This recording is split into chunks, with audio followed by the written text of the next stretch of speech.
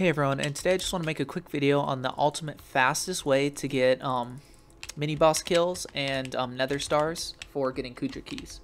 So what you want to do is get a Hyperion and get a mage set up, because this is the best way to do them, right? And what's actually really good about the mini bosses is you actually want mana steal on them, because the fact that we're using Hyperion for all this and that deaths don't matter because you can warp around so easily. What you do is you put mana steal on your Hyperion, and then you stand in the mini bosses. So I'm going to show you the cycle that's really good for getting the most keys. So you start off with either an outlaw or a blade soul, and I'll show you the best possible way.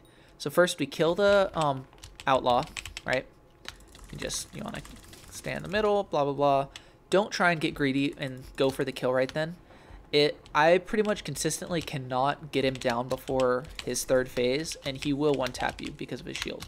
So you get your loot, blah blah blah. Then you want to warp nether. Okay, and then you fight the blade soul, who is respawned. The way that this cycle works is that blade soul respawns, and you just go back and forth between these two guys. And then once you run out of mana, you let him kill you, because you get half your mana back on death. So this is the fastest way to do the most DPS. So you can see I'm out of mana. He kills you. It's no worry. It's the fastest way to kill them. I mean, if you have full mana, then you can kind of one cycle him, but this is the fastest way. So then you get your key. And why we go between the blade soul and the mage outlaw is they're by far the fastest minis. Then you go through this room to get your specter kills to get a chance at a vanquisher, because it's a lot of mobs you kill. I am like top 50 specter kills because they give you so many blade souls. It's honestly crazy how many mobs spawn there, how fast. So you get your specter again, and what you do is you warp KUUDRA, which is right next to the mage outlaw. So you go warp KUUDRA, and you have a little bit of time to spare. So if you want, you can check if anyone's doing Ashfang. Looks like no one is. You can check if anyone's doing Barbarian Duke. Looks like he's already dead. Yeah, he's at full health. I guess I'll hit him, just so I can get loot. But then I'm going to leave, because this strategy doesn't focus on him. The main point is that you go between killing Blade Soul, killing the Spectres, then warping here, and Plasma Flux is honestly kind of nice, but let's take off my armor so I can put a Plasma Flux down easier. Then you wait here for a second for Mage Soul, or Mage Outlaw to spawn, which is going to be like 20 seconds maybe. There we go. And you use your Hyperion with Mana Steal. And basically how it works is if you see him ever start to float, that's when you want to back up, because he will one tap you. So stop hitting him during those phases.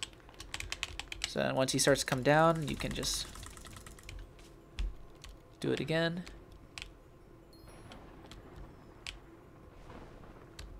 And with this strategy, it's really easy to get keys. Also, you can't never go for the kill if he's lifting up. You will always die. I found that you always will underestimate how much health he has. Like, so close. One tap away, but there we go. So outlaw down, you get our stuff, and then you warp nether again, and you want to fight the blade soul again. He will have almost respawned. I don't know if he has yet. Yeah, it looks like he has. And you just keep going back and forth. And let him kill you again. I was pretty much out of mana, which is why I stopped healing there. You see he's already at half health. And it looks like someone else is going to kill it. But it doesn't matter. We still got well over first place. Get our stuff again. Go over here. Kill the specters again. It looks like someone else is doing this too. And there's a vanquisher.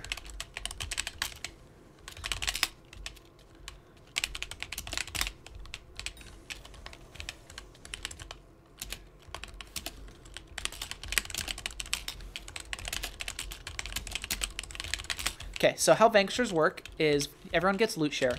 So when you spawn one, you want to pretty much, you have to tell the chords, or else you're kind of a jerk. Like that guy, he just killed it. Very rude of him. Jimmy, right?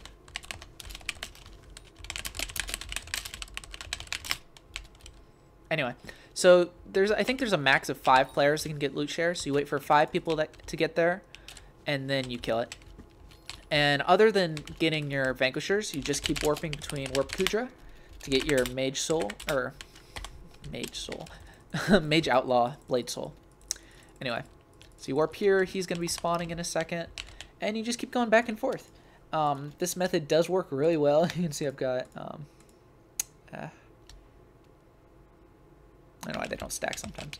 But anyway, I've got quite a few keys, and this is just from like the last couple hours. Hello? Are you gonna... I don't know why he was letting me hit him so much. I got 34 mil. That was a pretty good cycle.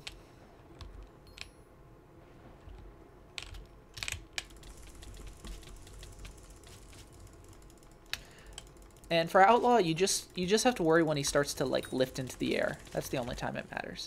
And that's when you have to back up, or else you'll instantly die.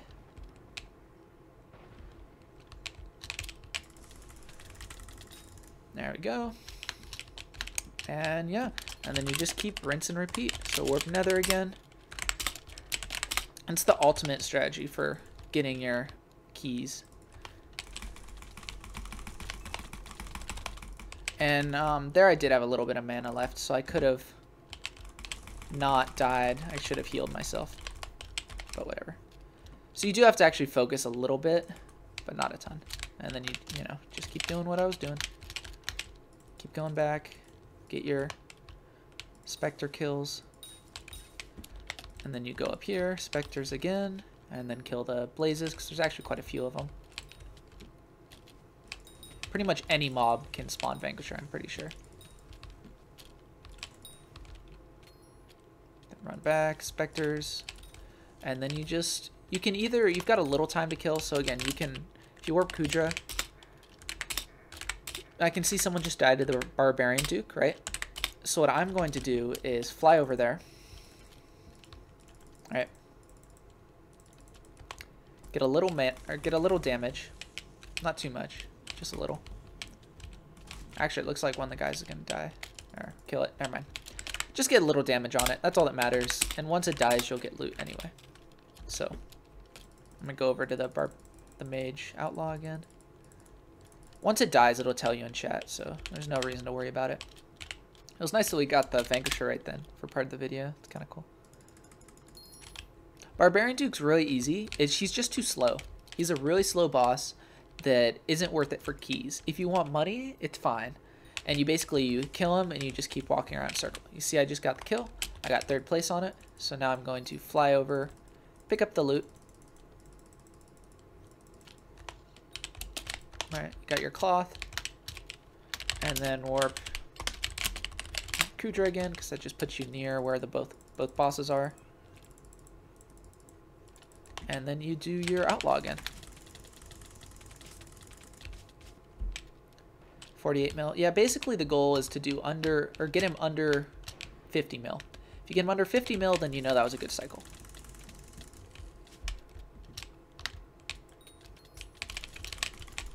Ooh, I almost just died. I almost used an ability during his phase, which would have been dumb. And you just keep hitting so that you know, have your mana steal.